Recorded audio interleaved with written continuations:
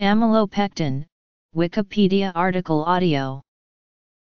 Amylopectin / AEM LO P KT N / is a water-soluble polysaccharide and highly branched polymer of glucose found in plants.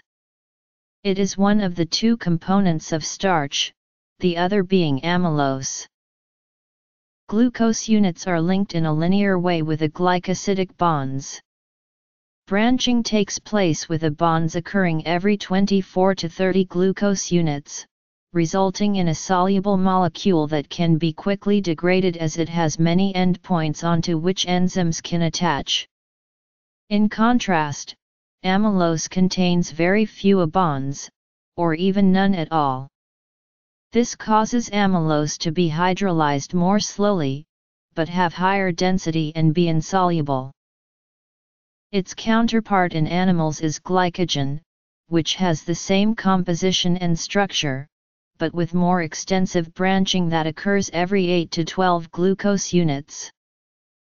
Plants store starch within specialized organelles called amyloplasts. When energy is needed for cell work, the plant hydrolyzes the starch, releasing the glucose subunits. Humans and other animals that eat plant foods also use amylase, an enzyme that assists in breaking down amylopectin.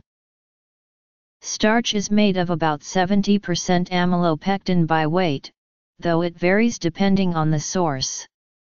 Amylopectin is highly branched, being formed of 2,000 to 200,000 glucose units.